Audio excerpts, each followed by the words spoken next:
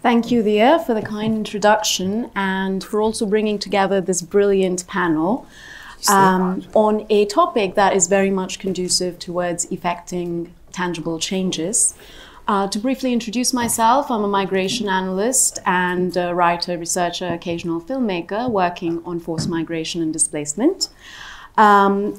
And it gives me immense pleasure to introduce each one of you because you've been working on ground realities that are highly dynamic, ever evolving, and at times volatile.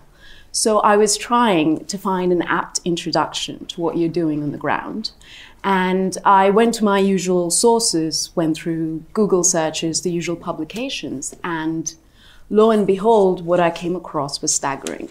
I mean, the statistics behind the realities are something that, as humans, we find it very difficult to absorb. So we tend to do what would be called social dissociation. We avert our eyes even when very difficult things are happening right in front of us. But what is difficult to avert our thoughts from, although the statistics might be large, is individual images, individual experiences. Like, for example, the photo above, that's going to appear in a second here. That's Shahed. We have Shahed, who's now 8 years old. She attends school in the Bekaa Valley in Lebanon. She fled her home in Syria with her family, and she's a prime example of what consistent early childhood education and development can yield in terms of the long-term trajectory of children. And that's exactly what Sesame Workshop has been doing. They do early childhood intervention in about 150 countries across the globe. And in particular, with the Syria humanitarian response, they have a program that spans Syria, Lebanon, Jordan, and Iraq. And it's called Ahlan Simsim, Welcome Sesame, which Sesame being Simsim in Arabic, you learn something new every day. And we're joined by Sherrie Westin, who is the president of philanthropy and partnerships at Sesame Workshop. Sherrie, could you tell us about why it is crucial to engage in early childhood development and to also reach these children at the right time, as early as possible into their recovery process, given that a lot of them are born amid conflict? Absolutely. Well, thank you. It's such an honor to be here. And you know, it's true that you tend to perhaps disassociate when you think a problem is overwhelming. But I think one of the things that I love about each of the people on this panel is that you can still be in these settings and see hope. And part of what Sesame does so effectively is brings, you know, proven educational content, but with a sense of joy and a sense of hope, which these children so richly deserve. Your point about early childhood education is the reason we're here. Believe it or not, less than 3% of all humanitarian aid goes to education, and just a tiny sliver of that to early education. And it may seem surprising, but it's understandable because aid goes to shelter and immediate response and safety. And so over the years, as the refugee crisis has gotten to the extent where it's not a short-term crisis, these families are displaced for, you know, tens. There are numbers of that differ between 10 and 27 years, depending on the source, and the average time a family is displaced. So if we're not reaching the youngest refugees with education, how do they have a chance to go forward, to rebuild their societies, to reach their potential? And there's a lot of neuroscience today, which we all benefit from. It's particularly rewarding for Sesame because we've always focused on the early years when we knew we could have the greatest impact.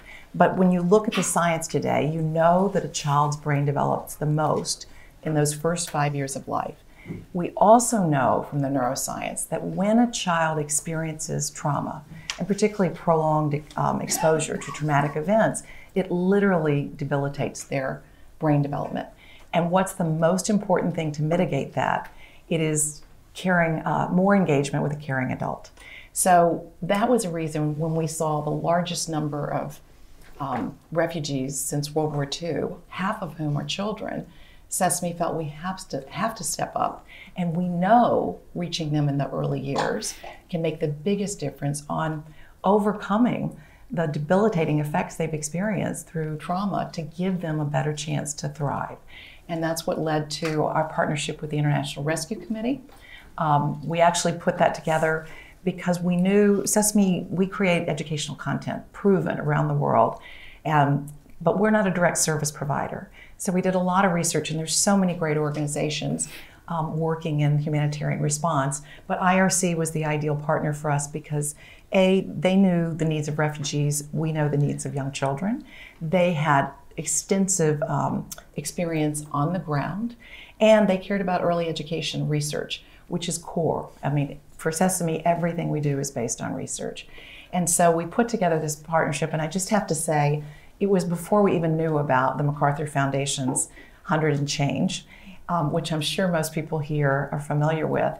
And when we heard about it, we thought, well, we should go together. And I asked the IRC if they would join us because it was a very bold move on MacArthur's part to say, let's look at any organization addressing a pressing need of our time. And we thought, boy, this certainly is. And lo and behold, through MacArthur's audacious philanthropy, which I think has been such a great catalyst for others to step up, we received the 100 and change award, which is allowing us to create the largest early childhood intervention in the history of humanitarian space. And well, thank you. I know, it's huge. But it's also, it's the direct services that the IRC provides. So I'm sure people think of Sesame as just media. We will create the all-new Ahlam Simsim, Welcome Sesame, so that we'll be able to reach children through mobile, through YouTube, through broadcast, and you'd be amazed at the penetration of media in all 4 countries. So that will be a great way to reach refugee children side by side with their new neighbors in Iraq, Lebanon, Jordan. It's so important that we reach the host communities as well. But then with IRC, we create educational content, train the IRC home visitors and community workers so they're empowered with this content so that there's actually direct interaction and direct touch to the most vulnerable children who've experienced such trauma. And I don't want to go on too long, but we did bring a video that I think will better explain than I can possibly explain in words. But just to give you a sense, you'll see some of the work in action. You'll recognize perhaps some furry little Muppets. You may not recognize them because they're Jordanian, but you'll get a sense of both the home visitation and the mass media.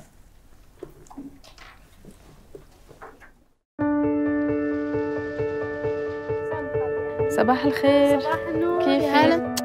Our early childhood program begins in the home. Whether it's a shelter, a tent, a crowded apartment, it doesn't matter.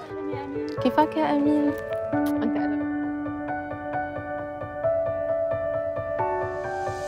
The most important thing is that the children need to be with their parents, the first caregivers with whom they will build trusting relationships and learn new things in order for them to be able to build knowledge on the long run.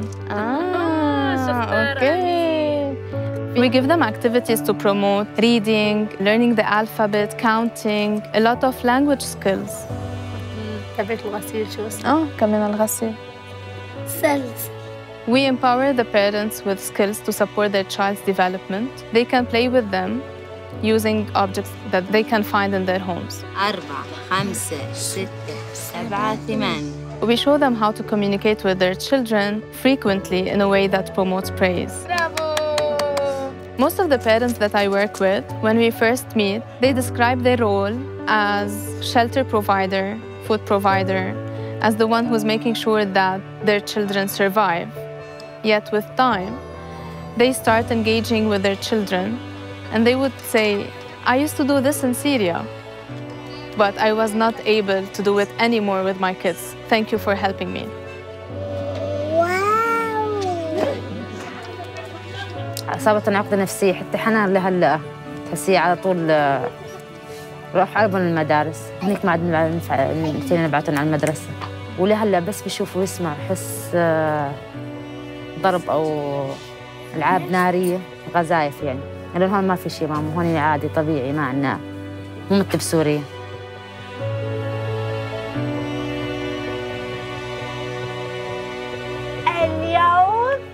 موعد حفلة عيد ميلادي طن.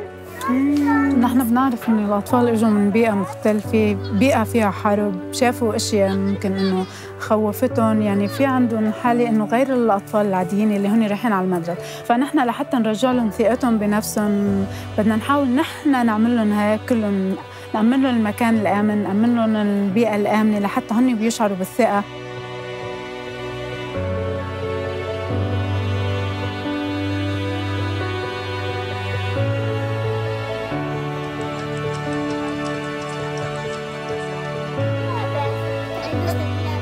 والمدرسة مأمنت له هالشيء، فهن أكيد رح تأثر بالمستقبل، رح يبنوا مجتمع، أكيد رح يكون المجتمع منيح، مجتمع فعال أكيد.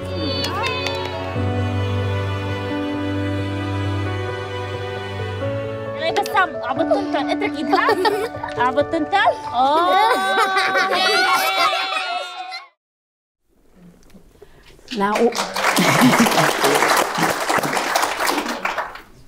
Now, what we're seeing in the video is obviously the result of multi-year interventions, which requires multi-year funding. One of the challenges that we still continue to face in education, which is only 3% of humanitarian funding, and a sliver of that towards early childhood development. And one of the things that you mentioned is that you've been able to do extensive research. And one of the things you discovered is that one of the first tools that children lose amid conflict and long-term trauma is language skills. Yes. So in bringing back the language, you're not only allowing them to communicate, you're also helping them develop their imagination and their formative thinking. So this is a sort of a psychosocial aspect to education, let's say, where you look at conditions that will help these children succeed in the classroom and not just simply put them there and expect them to continue when they've never been in one in the first place. Well, it's such a good point because, you know, we do so much research. So we start by convening local experts, linguists, local early childhood development experts, art therapists, and bring all of these people together in the region, in each of the countries, so that we're learning from them. And it was so clear through all of our curriculum seminars that the greatest need for these children was social and emotional learning. That before you can even begin to be able to learn the academic basics, you have to be able to express your feelings. And particularly for these children, they had no language for emotions. The only 3 emotions that could be communicated were happy, sad, mad. And if you don't give them the tools to express frustration, jealousy, all sorts of other means of sharing emotions, it makes it much harder for them to develop the platform, the basic that they need to learn. And that is, so our curriculum focuses on social emotional at the outset, and that gives them the ability to focus, the ability to have more control of their emotions. And it really is laying the groundwork for them to be able to manage their own emotions, to understand others, to become more empathetic. And so it's a really powerful opportunity to be addressing these needs for young children. And to build community. Yes.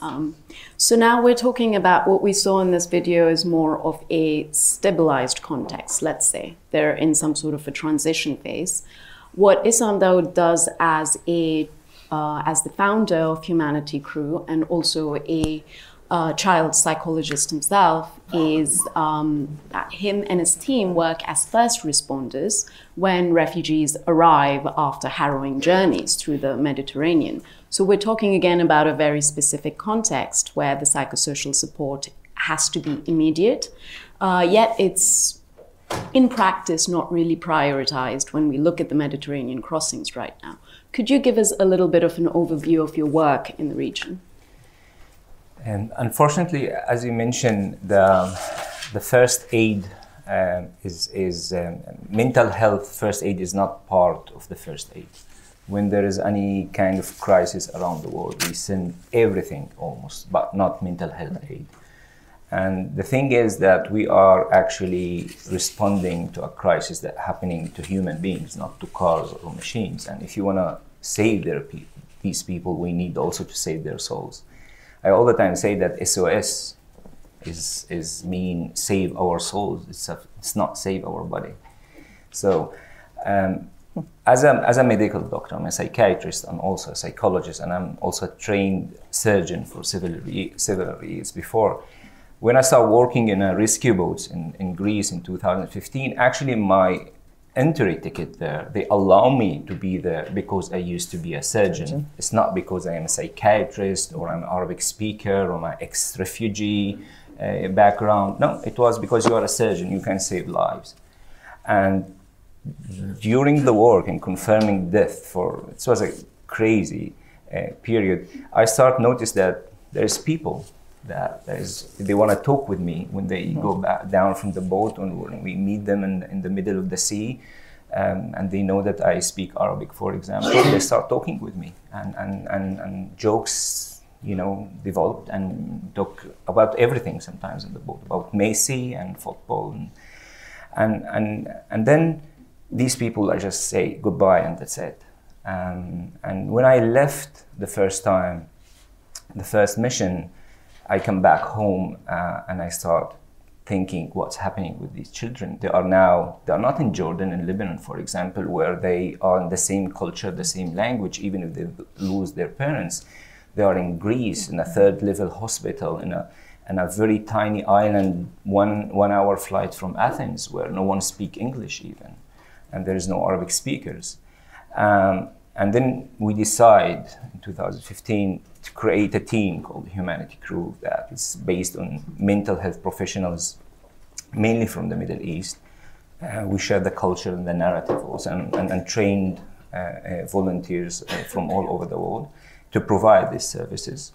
I believe as a child psychiatrist that I don't want to treat PTSD. It's very hard. The success rate is very low. It's devastating. You need to be well trained. It's much easier for me to prevent it. Right. I just need to be there. That's all, and that's what that's what we do for the last few years. That we are there to prevent this, and it's very easy. Working in rescue boats in a war zone, and it can be really hard for everyone, also the volunteers, the aid workers, and the refugees themselves. But the most beautiful moments of my entire career as a professional, it's actually in the beach, because when you see how you can transform experiences, I don't even call it traumatic experiences, because I think when it happens, it's an experience. What makes it traumatic is your inner resources and your ego strength and what the outside resources provide for you. If this huge amount of input and of experience, just you receive it and you are, okay, what's happening here with me? It's not goes with all the norms I'm regular with. It's a mistrust with all the norms and the ethics that I know and grow up with. So what's happening here? And if there's someone who will help me to process this on site, on real time, then it will go down to my, emotional storage as a hard memory, but not as a traumatic one. And if not, then it will be capsulated automatically, because the cortex, that outside layer of our brain, where all, it's what actually for mental health professionals is the most important part of the brain, for example, because it's what makes us human, where we think and plan everything. And so if there is no one to help us to do this, then it will go down to our primitive parts of the brain, and it will be stored as a traumatic experience with all the senses, the sound of the sea, and the smell, the faces. And then in the future, maybe it can be in one day, month, and we know that even after 30 years, any kind of reminder can reactivate this traumatic event, and then let's treat PTSD. So one of the things that we do with children, one of the interventions that I'm really proud of, actually, it also gives me a lot of joy. If you're talking about joy, it's called the Hero Project. It's actually how we transform the children narrative. At the beginning we start using reframe but I think it's transforming. After 3 years, we think we succeed to transform experiences, negative experience into something powerful with the children, because we are on site on real time and we take advantage of the plasticity and the flexibility of their brain and their level of development, and then we can change the story. We don't provide the story, we help them to imagine this, to become the superheroes who cross the sea and stop the wave with his hands and fight everyone. He's the one that did it. Everyone is taking picture of him. It's not because they want to report to the New York Times about the suffering. He doesn't know New York Times. He doesn't know why he was in the boat at all. If his family was laughing and dancing on the boat, he would be happy. He was crying because everyone is crying. He doesn't know ISIS and Daesh and Bashar. He didn't care. He doesn't have the capacity to understand. He's a kid. When he's in the boat, tell him that you are a hero, that you are the super kid who just crossed the sea. He will believe it. He will adopt it. And I will show you, I'm not smart. It's not like I always sit at night and say, oh, it's a great idea. Actually, when we do it, I do spontaneously. And I was so lucky that they document the first kid that until now, I say that he's a blessing for me. I start all the time talking about him. Someone sent me the video of an intervention that it's when I was a surgeon, still in that position in 2015. And when I saw the video 3 months later, I say, God, I did something. He's happy. He's saying, I'm a hero. He wanted people to take pictures of him. And then the idea started developing, and we started doing this, and we also won the TIT Fellowship last year. And we are trying now to involve comics in this, to create superhero comics of children that save others, and so that children can celebrate their strength actually, and also can go and help the superhero Omar can go and help Juan in Venezuela and make him another superhero, and then Juan will help. And it's to be like a movement of superheroes. I would love to if we can see like a 1-minute video of the end of the intervention.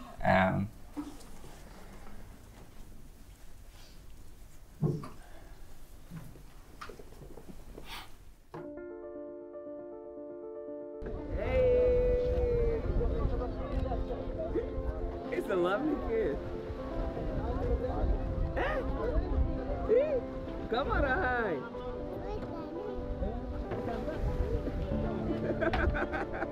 كمان مرة بدك صورة؟ عمل له Good. إيه؟ عمر. هاي عمر جاب لك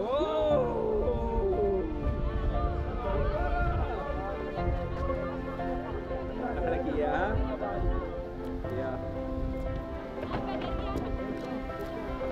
ايه؟ كل سلم على جود. بيطلع لي بوسه. زكي.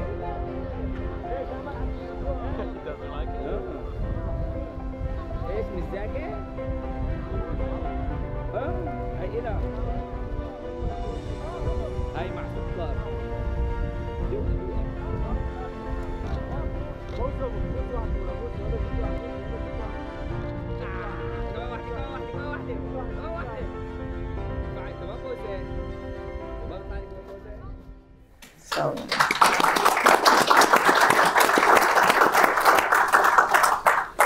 Thank you for sharing that. And just looking at those waters reminds me of the few cases that I've documented, and what is remarkable and also overwhelming, that it is impossible to gauge the spectrum of emotions which are unique with every arrival, from being shell-shocked to sheer agony.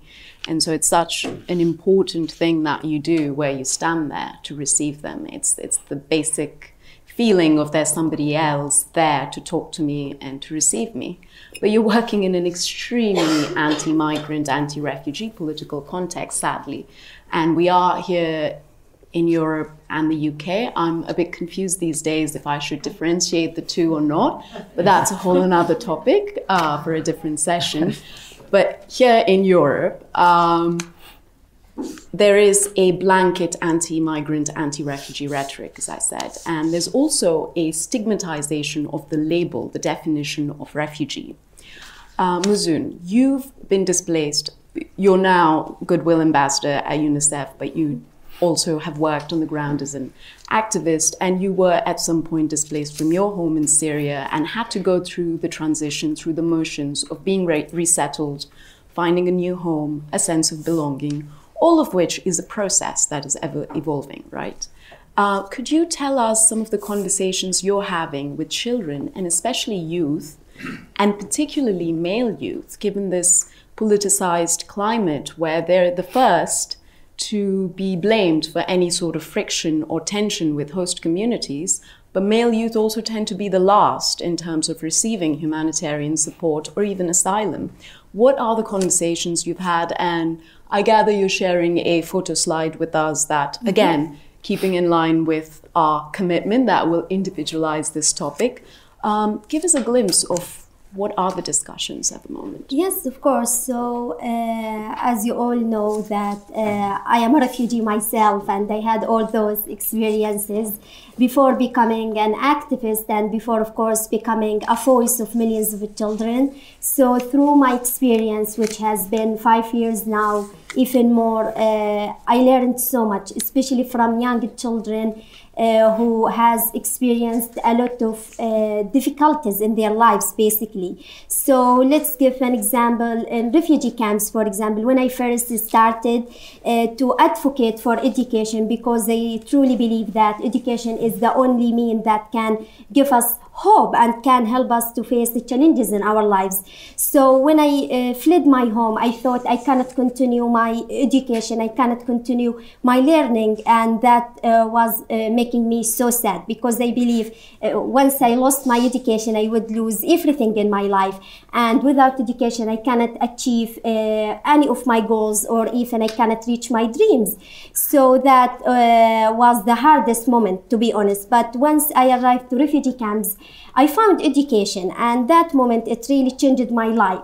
Because when I found education, I realized that I can face all these challenges, and I started to advocate for other children, because I don't only believe that education is important for me personally, it is important for everyone, for every child, every single child who has the opportunity to go to school. They must go to school, they must learn, because it is their right to be educated, it is their right to follow their dreams, and it is not their fault to lose their rights, especially education. So I told myself it is my responsibility to tell everyone to go to school. And when I started, of course, I knew I will face so many challenges. And this is where I started to talk to people.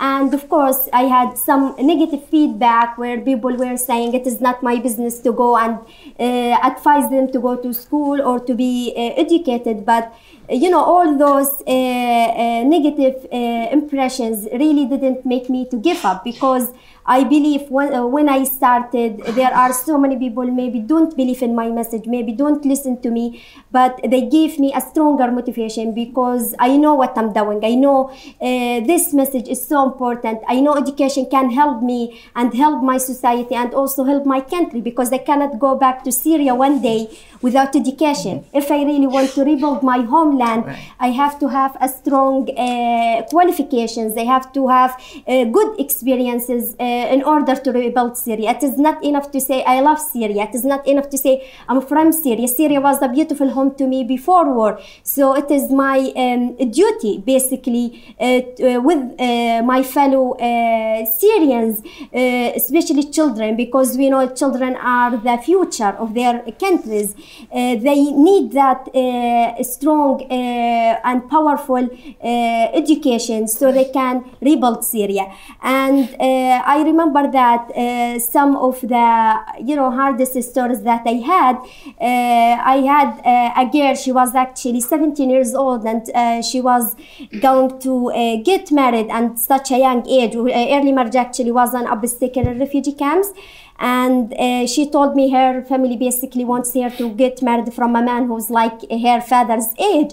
And she came to me and asked me for an advice, and I told her, if your family really wants the best for you, they don't have to force you to get married at such a young age. If they really want your future, they must encourage you to go to school. So you must be strong to tell your family about what you feel and about your dreams and your hopes.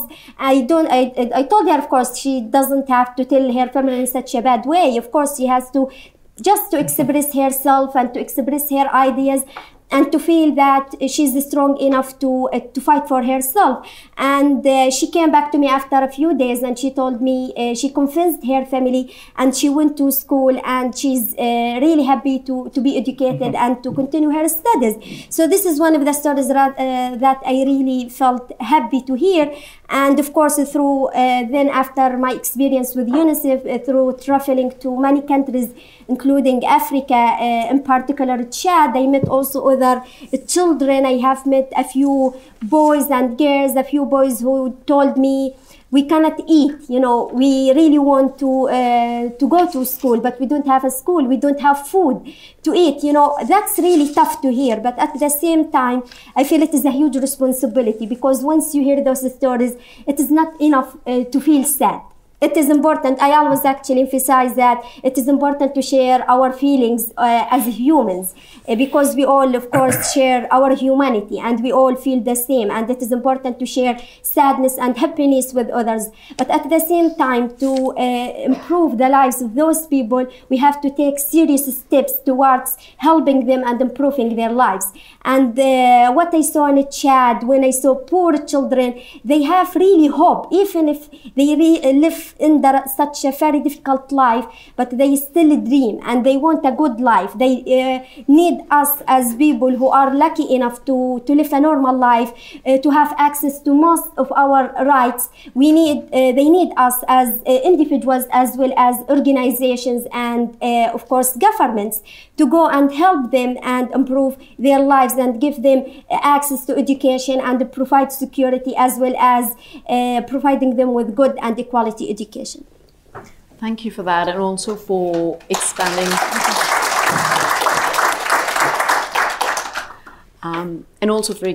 the geographic scope to Chad, because what you talked about mostly in the Syrian context was in refugee camps in Lebanon and surrounding countries, where the push factors have been so strong that Syrians are leaving in small numbers at the moment, tens of thousands, but that's projected to increase over time as the conditions in other host countries become more and more difficult. But we also have a situation inside these countries of conflict: Syria, Afghanistan, Iraq, Chad, as you just mentioned, Sudan, South Sudan, where there are internally displaced communities. And in these cases, the children and youth are even more invisible because they lie outside of the UN conventions and protection mechanisms. So in steering the conversation and expanding the geographic scope towards IDPs and maybe a little bit towards Central Asia, let's have a look at a short film that shows what the daily reality is like for an internally displaced child who's fled conflict with his family.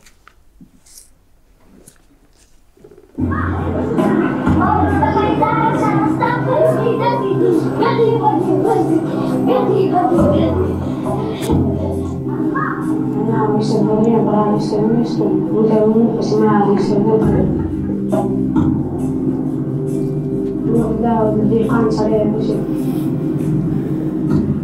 أول شيء من قلت له ولا فجني ولد توجيه قام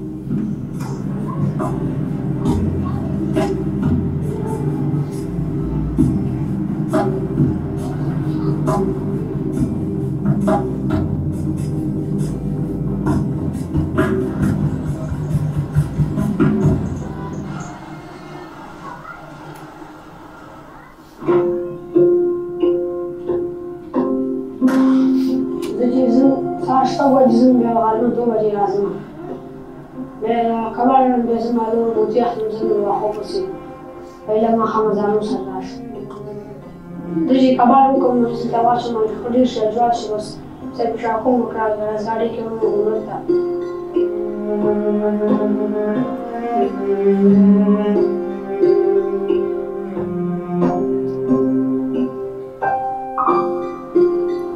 Când noi la mână de cabalul pe sigur cu că ala băsihani. Dar zic că am cauze de la urmă taxte de se o se pare mai fain de la gana că am xaqa de la taxte de se o unul de que sunt unul.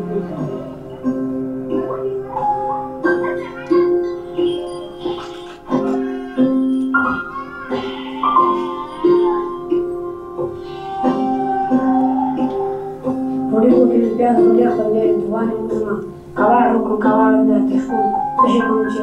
Am dus cu sul că am corpul acum.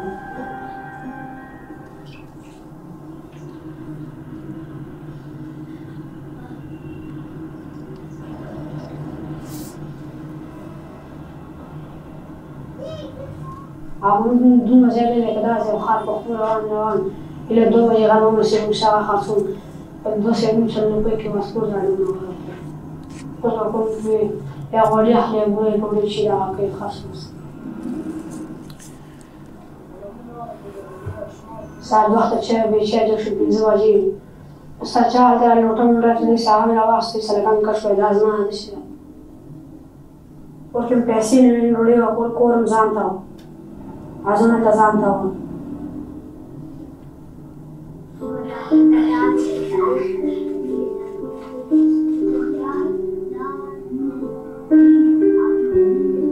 حيوان مهتم بالعمل اللي قبل التأثير من كل المجتمع على مسيحاني.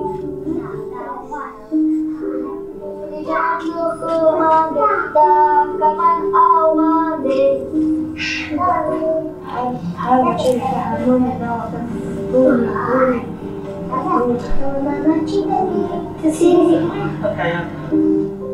Come tempo la lavagna seduta con me, alla mia laschi baxia c'è un due si tratta lavagna.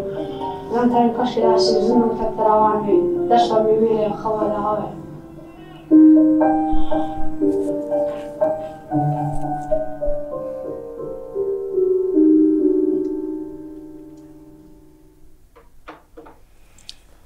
I guess my point in sharing that video is to drive home the point that any pragmatic policies will look at the source of the wound. And at the moment, European policies and American policies tend to apply what I call a migration tourniquet. You know, put something over the wound and constrict it more and more in the form of border closures, more protection, less safe passage, and sometimes even returns. But in terms of looking at the social and political realities within these countries, it's really important to build from within. And as a private actor that's working with, of course, a humanitarian in the humanitarian sphere, how does your work, Sherrie, in Syria differ from your work in surrounding countries, in the sense that there's also the responsibility of national authorities in being able to rebuild the education system? In the Syrian context, 94% of children attended school in Syria in the pre-conflict years. So how do you do your development work and also ensure that there's, you know, sort of a local absolutely well empowerment? A couple of things I'd love to respond to is, one, when we're reaching, the reason we use the term displaced children rather than just refugee children is because, to your point, if those children are displaced within Syria and haven't left the border of their own country, they're not called a refugee, they're displaced. But our program is reaching displaced children in Syria as well as those refugee children in Iraq, Jordan, and Lebanon. And, you know, the geopolitical challenges means our access to Syria changes. This is all through the IRC. There's not as much access in the southern part of Syria today because the government has taken back over so much. We're still in the northeast. We have to be flexible.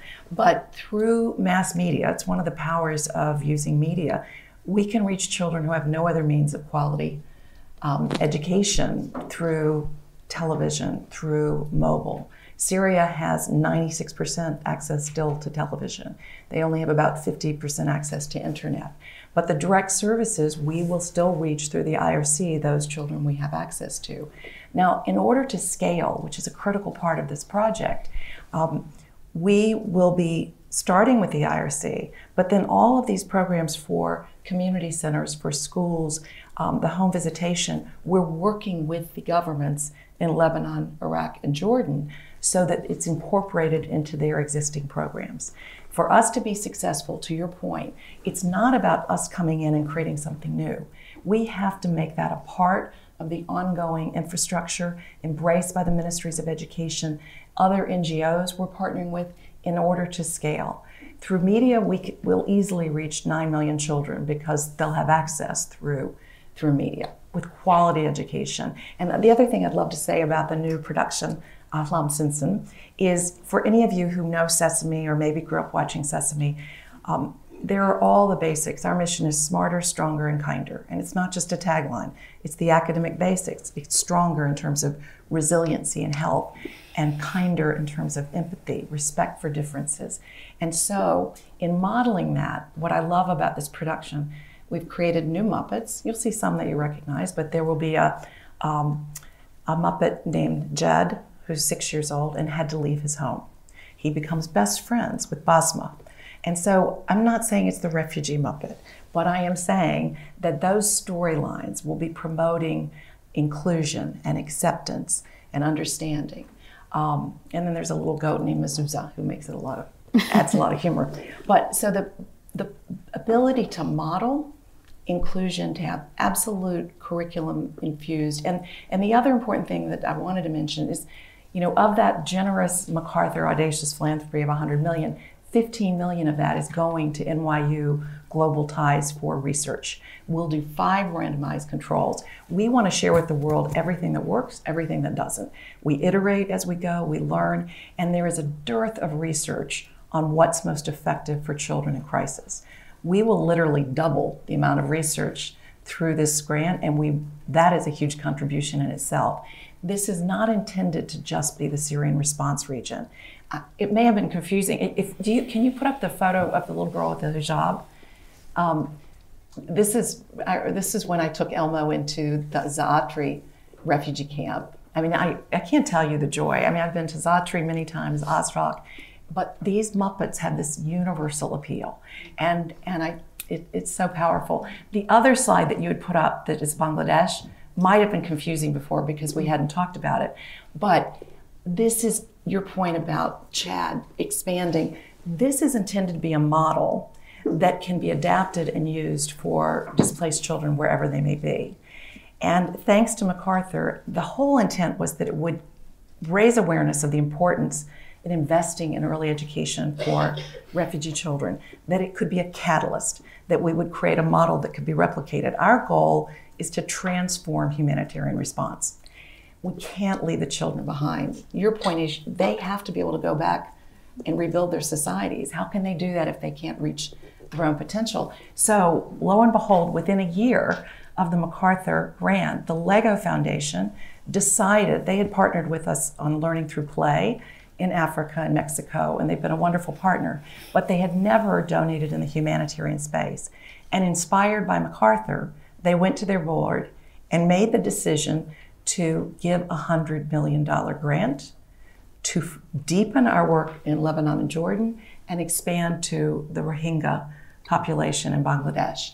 I just came back from Cox's Bazar in Bangladesh, and boy, is it going to be challenging. There's so many differences. The needs are the same for children who've experienced trauma. We know what they need, but the delivery will have to be somewhat different.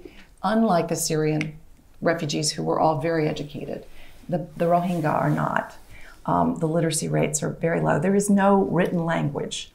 And the government will not allow us to teach Bangla because they don't want them to stay. So in terms of our using media to reach them, they have no cell phones, no television. It will have to be adjusted in many ways. The basic needs are the same, and Learning Through Play is an incredible opportunity. But I only say this because you're right. The goal is to expand to reach children wherever they may be and to change their trajectory. As you said, the context and the needs are different. So the Rohingya context, where there are over 1 million Rohingya refugees in Bangladesh, and there have been hundreds of thousands for over a decade. They're an ethnic minority community that have been persecuted in Myanmar and are from Western Arakan state. That's a context that's comparable to the boy that we saw, where in Afghanistan, decades of chronic conflict and displacement mean that a lot of children have been out of school. I think about half of the children between the ages of 7 and 17. And for the sake of disclaimer, the video is something that I filmed, so I have copyright over it. It was in Jalalabad in Afghanistan, and you know, the reason I shared it is because I thought if there was a humanity crew staff standing there when this family came and they were fresh from conflict and ISIS was only a half an hour away, if you came across this family with this boy and these sisters, what would your approach be? What is the first thing you would do to stabilize their situation? The most important thing when you're working with people in crisis zone is you need to be there for them. They feel you, they feel the stress, they feel the anxiety that you can give them if you are not calm. They feel if you are not feeling secure. So first thing, we need to be trained, fully trained, to be capable to do this, and also to understand them. There is a mix, or if I'm going, for example, to the Rohingya, I have to be not just culturally sensitive. Culturally sensitive is just to be aware of what happened with the culture. I need also to be competent, culturally competency, so I can understand who he is and why he's running from ISIS and what happened. Because the thing that I will deliver to him, as Sherrie said, it's the same at the end. All the children will have the same thing, but what is the attitude, what kind of skills I need for them? It's just through understanding the culture and have a huge knowledge before about the Rohingya, the camp, the ethnic groups, what they go through and how. Because at the end, when I will help him build the narrative, because if I want a narrative that will be authentic, and a narrative that he will rebuild it actually, because I don't want to deliver it to him, it needs to be very rooted in his culture and in his narrative, the past one, because actually I don't bring a new narrative, I just transform what he has. Right. So I need to understand why he's running, what kind of ethnic group and what he goes through. And then when I understand the conflict, it will be easy. It will be, as a Sesame project, it will be, the tool is there. How we will use it is the hard part. And that's the thing as well, the scalability. What you're doing in your context is something that can be applied in others. And that's, I think, something the humanitarian community can do better, is learn from each other's situations in very diverse contexts, but with many overlaps. And so let's bring it to the Syrian context, where many children like Khuday Nazar have never been in a classroom because they were born amid conflict. So what would you say, how would you say their needs are different? Because maybe they're unable to, they're not so motivated to sit in a classroom starting at the age of 14 or 15. So how do you deal with education and think outside the conventional ways? Mm-hmm. In fact, this is so important question, because as you mentioned, when a child is born in a conflict, he or she just knows about the conflict, they know about the violence, the horror. Even they don't think about education as a priority, or even they don't have the facilities to go to school and learn, which is something really hard. And I think now the responsibility is on the family. Even if the family is experiencing something really tough and they know the war, they are aware about the war, but also they had a normal life before. So they know education is something really important, can help their children to be strong enough to help themselves, and also to create a good life and even to have a peaceful life. So here the family comes to encourage their children, to support them, to give give them hope and to make them believe basically in education. And if the family is not aware enough, I think the responsibility on everyone to make awareness. I think raising awareness is something really important, because no one can go to school if they don't know anything about the school, or if they don't believe in education.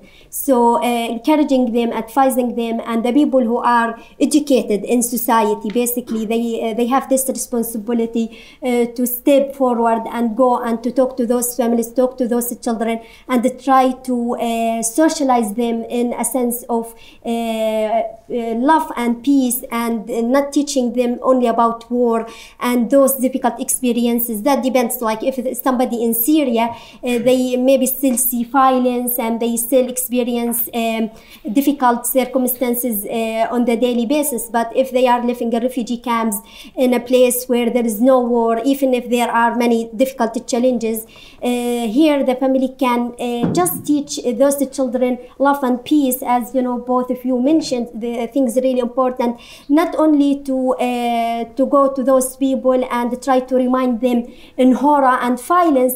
We can just, you know, teach them about their new life, give them hope, and make them feel life will be better. You have to believe in yourself, and you go to school and just be educated and believe in yourself. And not only education, I believe that education is not only something to go to school and, you know, to have exams maybe, or to be graduate or things like that, but education is something beyond that. Education can teach you about yourself, and teaching and education can start from the early socialization, as I mentioned before, by the family, and then by the society. And the school, of course, is one of the most important secondary actually socialization in society. But before that, we can learn about our norms, about our values, about our society, about expressing ourselves.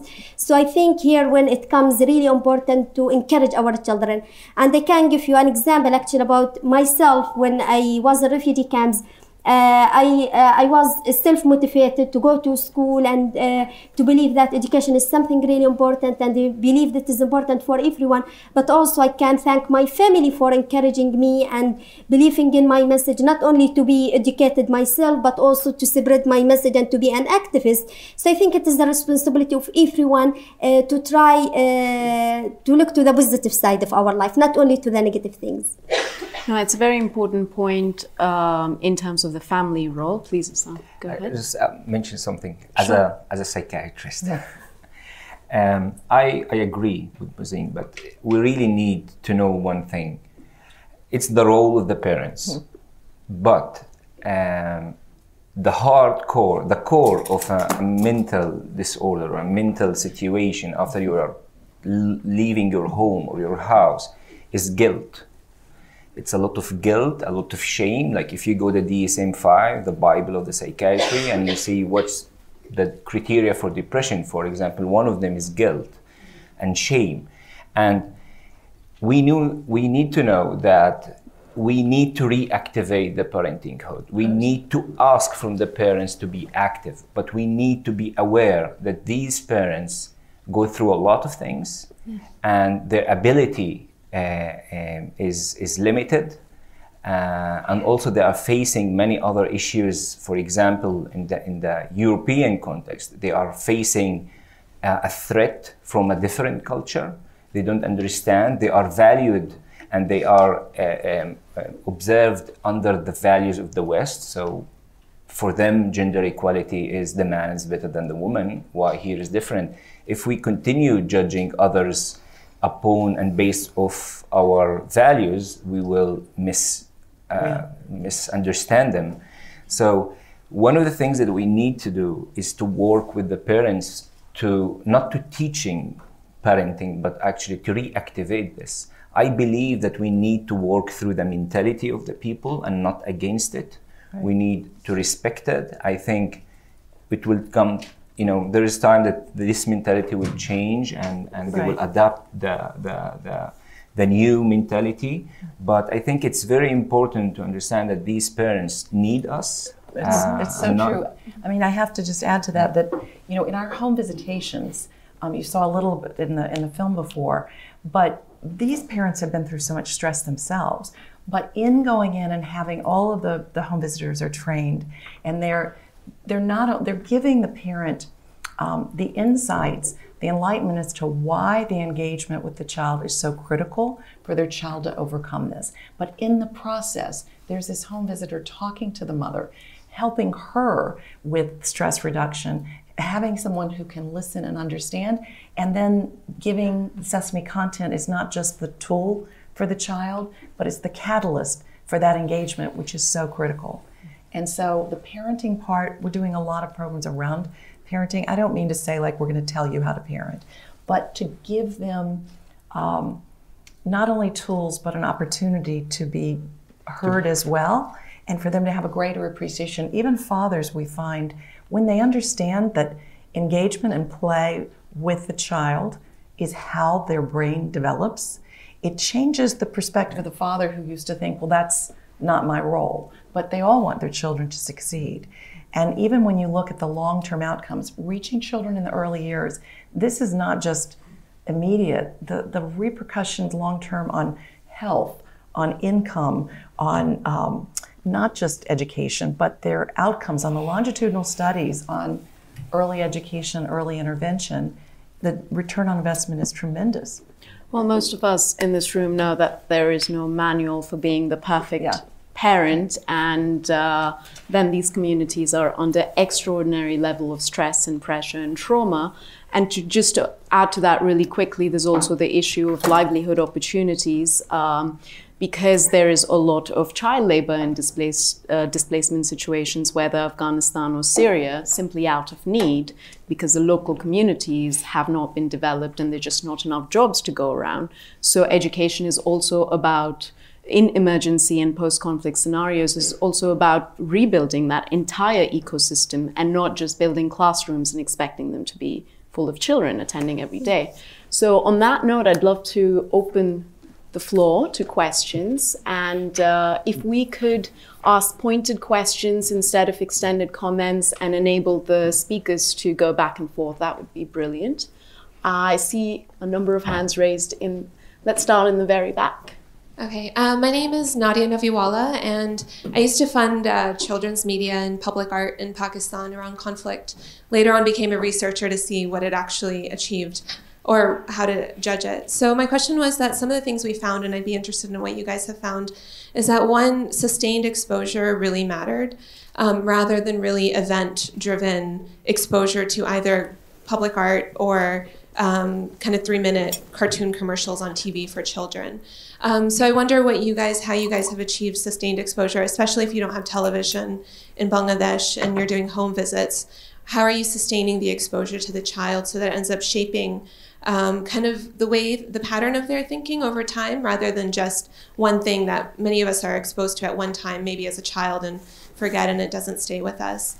The second is engagement was really key, because children I found played outside a lot. They didn't have the same TV watching habits that I had growing up. But secondly, when you're trying to deliver a message, it has to be fun enough that a child demands repeat content and repeat watching. So I wonder what you guys have found in your data, because you are Sesame Street and are experts in this. And finally, a big mistake that we made was that we did really expensive 3D cartoons, really expensive production, that when I went back and explored the non-existent children's media market, found that it could not be sustained in the local market. And so while donors, me, others, were very convinced by it, we attracted a lot more funders behind us that wanted to do more of this, because we had really fun content and really colorful pictures of graffiti for social media. For the people, it was just a passing experience that children were not really interested in and could in no way be sustained locally because it was just way too expensive. Well, your point, listen, this is the challenge we have all over the world. When Sesame Street is 50 years old this year, when it was started in 1969, I think there was a huge advantage. There were only 2 children's shows. There was Mr. Rogers, and Sesame was a huge experiment to see if television could teach and to see if it could reach less advantaged children, to give them some of the same opportunities to arrive at school ready to learn. It was obviously an overnight success. And there have been more research studies on the efficacy of Sesame Street than any other children's media. The most famous was a longitudinal study that showed in the US children who grew up watching Sesame Street had grade point averages 16% higher throughout high school. Okay, that's fantastic, but in all, disclosure, it was much easier then because children were watching every day. Now there are over 100 different programs, cartoons, you name it, and so are you going to get the dosage you need to have that impact? We had the University of Wisconsin do a meta-analysis of our international productions, and I'm thrilled to say that the results were that there was a 12% learning gain on children who watched international adaptations of Sesame as compared to those who don't. That's the equivalent of a preschool, but it's at a fraction of the cost and at scale because of the number of children we're reaching. But as even developing markets become more cluttered and there are more programs and choices, we have to work so hard to remain engaging. We, Sesame Street, the DNA stays the same, but we're constantly creating new content in the new Arabic program. We've changed it from more of a magazine format to longer narratives, so children have more opportunity to learn from that story. We know from research we can have more of an impact. We are doing, our head of Sesame Workshop India, Shanali Khan, is here today. We're investing in all new production of Gully Gully Simpson, our Indian production, to make sure we're more engaging. In terms of Bangladesh, we have a local production of Bangladesh called Sisimpur. If you go to Bangladesh and say Sisimpur, they start singing the song. It's as well known and beloved there as Sesame Street is in the US. So we have tremendous impact. But for the Rohingya, I'm going to be able to take that programming, dub it. I'm going to have to create community viewings or be able to provide the tablets, et cetera, right? So these challenges of reaching children, engaging children, having the ample dosage. On the home visitation, it's easy because we will see children twice a week, 3 hours. Like we will be able to orchestrate the amount of exposure. We have to be successful and really engaging in order to deliver on the curricular goals for the broadcast, and that's our job. We're pretty good at it, but we will constantly measure whether we're succeeding so we can iterate. And the last point I would make just is that in terms of, we worked in Pakistan too. Unfortunately, we had to leave. That was a hard story. Did you? Yeah. But the most effective thing we can do is make sure that children see themselves. It's why it's so important that we're culturally relevant, that we put so much into the storylines of the characters, the characters themselves being role models. And the number one television show in Syria, Iraq, Jordan, and Lebanon is Tom and Jerry. They watched cartoons, right? And Sesame's more harder to produce. So much goes into the research, the curriculum, and live production like a Sesame Street can be less engaging than animated. We're even using part animated in the new production. So you're raising all the struggles we struggle with every day. So far we've been able to succeed, but we have to remain engaging. We have to have the reach, and children have to want to watch. Can I add a comment? Because I think it's for sure. Well, I don't know, all the time there's in Arabic, افتح يا سمسم أبوابك نحن الأطفال. You know what is it? I still sing it until now. It's the opening. That was our first Arabic production years ago. I'm 36 years old, and I sometimes find myself singing this. You didn't tell me that. I love that. Yeah. I'm 26. No, that you sing iftah. You can sing it for everyone. No, just when she talked about and I still remember the song, and I think it's the answer to use music. We write songs with children that celebrate their strengths, for example, because I think one of the big obstacles when you're working with children and you try to transform their experiences and their trauma is to fight the establishing of the state of mind of being a refugee that they will actually adopt from their parents, from the camp, from the media, from everyone who is not aware of all these small actions that can really help them actually adopt the state of mind being a refugee, like give them the money or taking care of everything they need and not make them do things. Right. So one of the things that we try, for example, to fight this, establishing this state of mind of being a refugee is through creating songs with them, for example, that celebrate their strength, the comic books, the storytelling, art, all of these things that when they will do any kind of activity, they actually will celebrate their strength and their new narrative without knowing this. Right. And I think this is cheaper. I think it's not, and to do it. And I think that I'm a good example as a Palestinian who in the 80s I was at Tahya and everyone. Well, and you mentioned destigmatization. It's one thing Sesame's really good at, whether it's the HIV positive Muppet in South Africa that we created, or recently we've brought Julia, an autistic Muppet, to life in the United States, because not only do you want children to be able to see themselves and feel less alone. So if one of the Muppets had to leave their home, you want children to identify with that story, feel less alone, but then it's always in an affirmative, positive. And a character like Julia, you're not only allowing children to see themselves who have autism, but it's so important to destigmatize and help other children see the commonalities and not just the differences. That's fabulous, because all the time I say one of the things that really disturbed me much as a child psychiatrist is not the refugee children. Really, between me and myself, when I think like about what we should do, and if I have like 1 billion, it's actually the host community. Like, just imagine, and a kid in New York, he's like 7 years old. He saw the news. He heard his father talking. He saw like sharing post somewhere that his president separate kids from their parents and they put him in a detention center. No one told this kid or explained to him what is it. He's living in a way that there's an anxiety eating him from inside, and he's fearing something. And the problem when you are not aware of this is the dangerous, and no one is really explaining to him. And also the Greek children, why the children saw thousands of people walking and they left their home. No one is really giving them the information. Through, for example, with the comic book that we are struggling to do, and is actually will be one, for example, an English version for people in US to understand about the Syrian refugee crisis and the boats, because they know that there is something happening like this.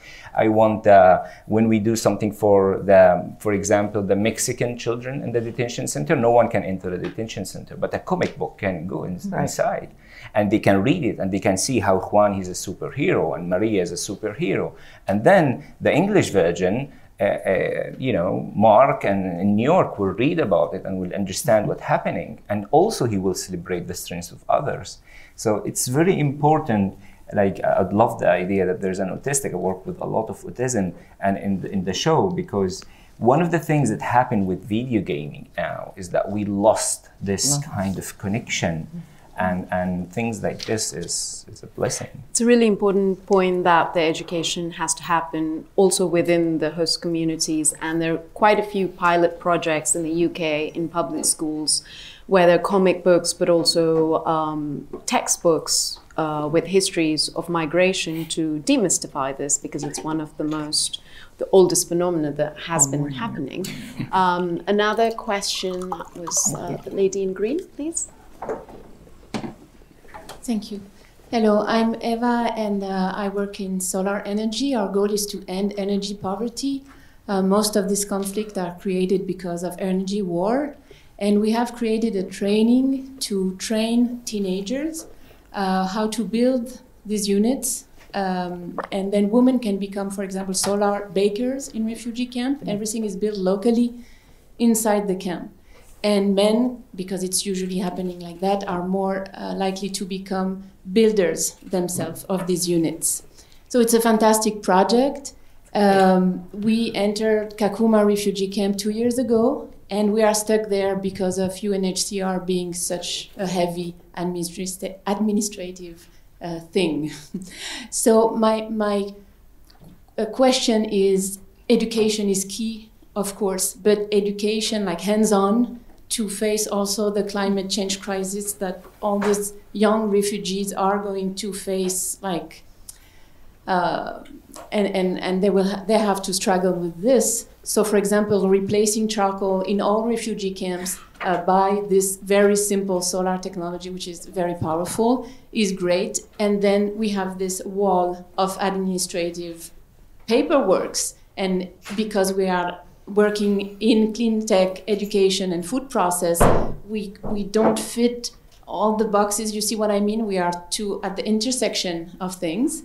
And so what would it take, if this inspires you something, to accelerate the adoption of, I don't know, a seed keeping or whatever, like educational hands-on skills to prevent this generation of being lost, and so they can be active in their country when they are back, or inside the camp in something like empowering. Thank you. I mean, just to quickly add to that, I think all of our children and young adults can learn about a bit more about climate consciousness and, you know, better ways of using resources. But of course, displaced communities often live off the grid, so it's a necessity for them. Who would like to look at that intersectionality? Yeah, of course. So thank you so much for your question. I think in terms of education is so important, not only for refugees, but in particular for refugees, because they have had a lot of difficult experiences, especially they have had a trauma. So in order to cope with that trauma, they need good skills, and that good skills cannot be provided without education. So education basically can provide those children with enough skills and provide with them with knowledge, so they can predict basically a brighter future for themselves and also for their society. So they cannot help their society, for example, without education. So education can empower them and encourage them at the same time to dream high and to continue their life. So they cannot face those challenges if they are not educated, if they cannot read or write, for example. So once they go to school, they can learn the enough skills, and that's why quality education is something really important, not only basic education, because one of the main challenges that children face, especially refugee children, is the acknowledgement of their education. For example, if they have received good education in their countries, such as in Syria, some children, and most of them at the beginning of the war in Syria, when they fled Syria and went to host countries such as Jordan or even Lebanon and Turkey, they had qualifications. So they studied quality education in Syria. And so when they went to the camps, or maybe outside the camps, when they went to schools, their qualifications are not recognized. So what they need, what we need first to do is to recognize their qualifications and their level of education, so in order to provide them with good education. So if a child, for example, finished 9th grade in Syria, and it is a great qualification. So when they went to the camps, for example, they maybe give them a basic education, which is just to learn how to read and write, which is something disappointing. Those children will feel so sad just to receive that basic education. So one of the main things when we want to teach children, or when we want to provide them with good education, is to think about the level of education they have received previously, in order to them to give them the enough skills that they really need in order to go forward and to learn and to just to continue their normal life like others, and to get their best right, which is education, which is something really important and can empower them to have access to other rights. So for example, if I am not educated, I cannot be aware about my other rights, such as my right of health or my right of anything in life, to be honest. But at the beginning, if I don't have enough education, I cannot, have enough awareness about my life. That's why I think education comes first, which can help us to get our other rights and to face those challenges, basically. But touching upon your point that there are young people who are qualified, perhaps that's a another way of actually having them become informal community leaders, so that that desire to use alternative sources of energy comes from within. And that's a more practical way of also overcoming the UN bureaucratic hurdles. Just, you know, food for thought. Would you like to expand on any of that? At an early stage, how do you inculcate this?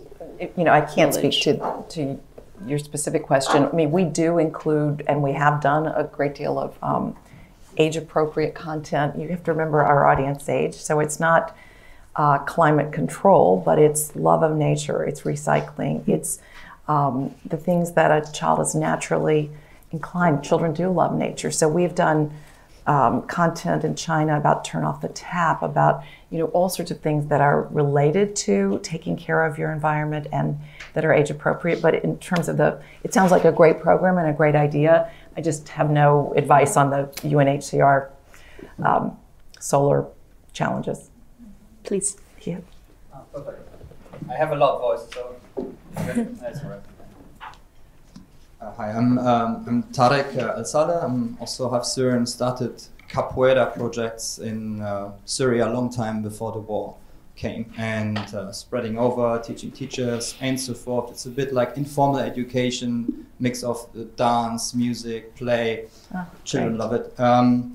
But Sherrie said there is less than 3% of aid basically going to education. Correct. And I want to make a statement as well, because there's actually around 1% of international aid goes to local organizations. And I think this is the elephant in the room. We actually haven't, I would like to address this as well, because local organizations basically don't get the support. Like, the system refers to the people with the MBA and with the best English, and not actually the people on the ground who are actually doing the work. So I got very, very frustrated about working in that sector as a local organization, and not just me, lots of other things, because, you know, people moving on to the next crisis and so on and so on. It's like a humanitarian club, and personally I think we have a cartel structure in the aid system. I just want to go to the question, because you said like you're dealing with UNHCR and all that hurdles, and so just on the sideline, my wife writes a book about United Nonsense. But what I just want to say, I would like to also focus, when we're speaking overall preventing a lost generation of youth, also looking into how actually aid is distributed. That's a very good point. I mean, in success, we will tap more and more partners on the ground to scale, but I think it's a really good point. I had no idea it was less than 1%. But thank you. Thank you for sharing. I know we've only started the conversation, but I'm afraid we'll have to formally wrap up here. But of course, the speakers are very much available. I hope you'll continue to talk to them, and I'm around and available as well. Thank you so much for joining us. Thank you all. Thank you. Thanks.